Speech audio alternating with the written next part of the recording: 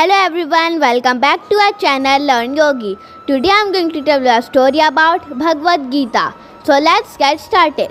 During Kurukshetra war, as the armies of Pandavas and the Kauravas stood face to face on the battlefield, Arjun suddenly looked at the opponents and realized that he was fighting against the people whom he loved and respected the most, namely Bhisma, Dronacharya and Kripacharya. Even if he won, his victory would be futile. With these doubts in mind, he put his bow and arrows down.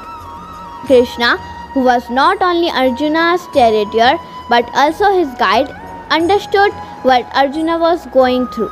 Responding to Arjun's confusion and moral dilemma, Krishna explained to Arjun his duties as a warrior and a prince. He delivered a sermon of karma and told Arjun that soul is immortal and it never dies. Krishna explained the concept of duty and rightness to Arjun. He also told Arjun that the one who dies fighting loses his temporary body, but his soul finds a seat in heaven.